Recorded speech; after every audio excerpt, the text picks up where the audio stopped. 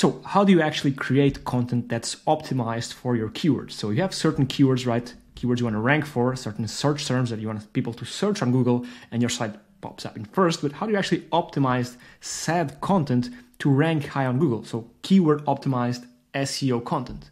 Now, before I show you how you can do it, let me show you first, right, how this content, the base of the content looks like. Now, you might notice, sorry, this is in Portuguese, right? All this in Portuguese. It's because with this software, you can generate content in over 150 different languages. Now, I'll go over why that's relevant in just a second here. But as you can see here, the content, even though you can read it, it's very visual, right? With the with the featured images, a proper table of contents, proper article structuring with in-article images, bullets, tables, quotes, videos that are relevant to what the content is about. This is an article about indoor plants, and this video talks about indoor plants. Again, the video is in Portuguese, right? The video is relevant to what the language of the article is about, right? There's external links, right? There's internal links, more images, quotes, and bullets. All this, again, is done with AI. Now, how do you actually optimize this piece of media, piece of content, sorry, for the keywords you want to rank for?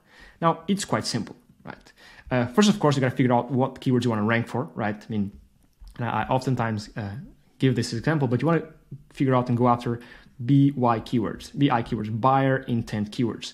So keywords in which where a person is searching for them, right? They're highly likely to buy. And I oftentimes give this example, but I'll give it once again, right? Let's say I own an iPhone repair shop. This is my shop, iPhone repair, right? There's people coming in via Google or other search engines searching for how much does it cost to repair an iPhone or where to repair an iPhone. While there might be some people, searching for how to repair an iPhone, right? Now, the buyer intent is much higher with these types of people who are searching for how much or where than from someone searching for how. Because someone searching for how, most likely, you would assume that they want to do it themselves, right? They want to repair the iPhones themselves. While someone searching for how much or where, most likely we can assume that they want to hire someone or pay someone to do it for them, right? And even though these have like 1,000 searches per month, and this has 10,000 searches per month, right? These searches are much more targeted and have such more higher buyer intent than these ones. So you should go after these ones. Now I recorded the whole video on keyword research, which you can scroll down the channel and find it out.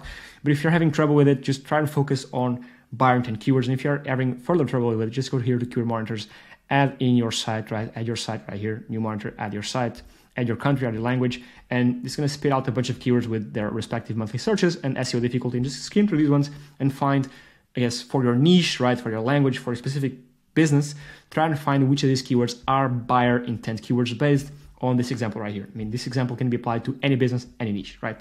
Now, once, of course, you have that nailed down, when you go here to generate articles, right, you can fill all this in, right? You can select how many articles you want to generate. You can select if you want videos or not, if you want images, right, in-article images or featured images, what type of images you want, stock photos, Google images, AI images, right? External linking, internal linking. So external linking essentially is linking out to other sources, authoritative sources in your niche. For example, if it's an article about finance, right? Linking out to Bloomberg, right? There's links scattered throughout the article, linking out to Investopedia, TechCrunch, right? And internal links right here is linking out, for example, to your homepage, linking out to other blog posts of yours, linking out to your contacts page, right? Your offer page, all this, right? You skip all this. I mean, you don't skip it. You fill all this in, right? And then you can even enable and disable all these sections right here. You can select the article size, call to action, formatting. And when you go here to connect, you can also connect to the web, which I do recommend you connect to the web. But down here in the content tab, where you can select the language, the target country, the creativity levels, the tone of voice, the point of view, even custom instructions, there's a new thing right here called include exact keywords, one per line, right? What you do here is you place in here your keywords, right? And we will force feed these keywords to the article, right? We will try to include them as exactly as you've written them. Make sure the keywords are related to the article's topics and don't contain typos, right? Of course, if you're going to be generating an article about plants, you can try and force feed a feature here, a keyword on dog or iPhone repair, but it's going to be weird, right? Most likely you won't do it, but just know that you shouldn't be doing it, right? And so once you have the list of keywords, list of buyer intent keywords, go here and add them one by one in each line, right? You can add as many as you like, right?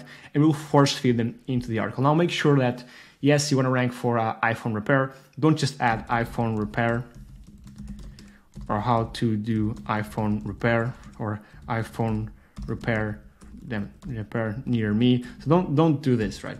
And if you need help with keyword research, watch I think it's 2 videos ago, I talked about keyword research and how you do it, but don't be hyper aggressive with this, right? Because again, we're going to be including the exact match keyword you include here, right? So have long tail versions of your keyword, exact matches, branded, even if you want to include your brand name, which is quite valuable, do that as well, right?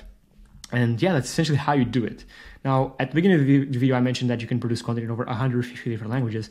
The reason why I said that is because oftentimes people try to focus and try to rank for English, for the international English markets, and they completely disregard that there's over 100 plus 50 different languages spoken all throughout the world, right? And there's Portuguese, Greek, Turkish, Japanese, Chinese, right? There's all these other markets, right? Which oftentimes, because there's less search volume on these markets, right?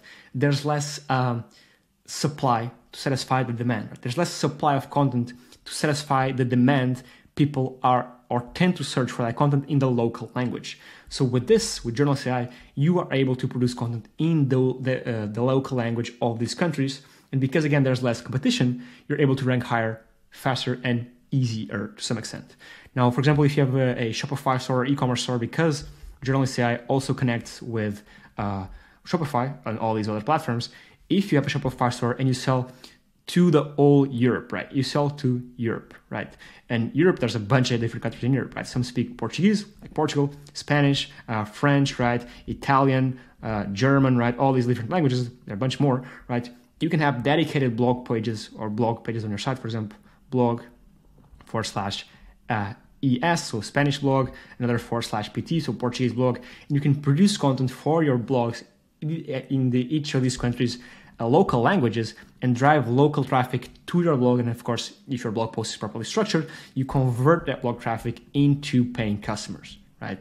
And you can automate all this, right? Just go here to Autoblogs, new Autoblog. You can set up an Autoblog in over 150 different languages. You can select how many articles you want to produce and publish, right? Every single month, weekly, 12 hours. Most people just do 5 every week. So you have multiple Autoblogs running for your brand. That's your brand has multiple Autoblogs running for all these different languages, right? All bringing in traffic to your brand. Hopefully this diagram makes sense, right? Multiple logs in multiple different languages, all bringing traffic to your brand. And of course, all keyword optimized, all in the local language, all with images, as you saw, videos, internal links, external links, bullets, tables, quotes, all this fully optimized. Now, if you want to take it a step further, you can even click here, indexers, and as soon as the content is published to your blog, it's going to be syndicated to Google to index it faster. On top of that, you can go here to social media, and as soon as a blog post is posted to your blog, right, it is automatically syndicated. That's an arrow.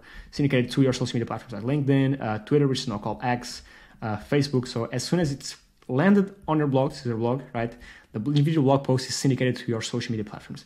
Super, super powerful. Essentially, what you're doing here is you're taking Journalist AI, you're connecting it with your site, and it's doing the keyword research, it's doing the content generation, then content publishing, then content indexing, and then it's doing also the content syndication.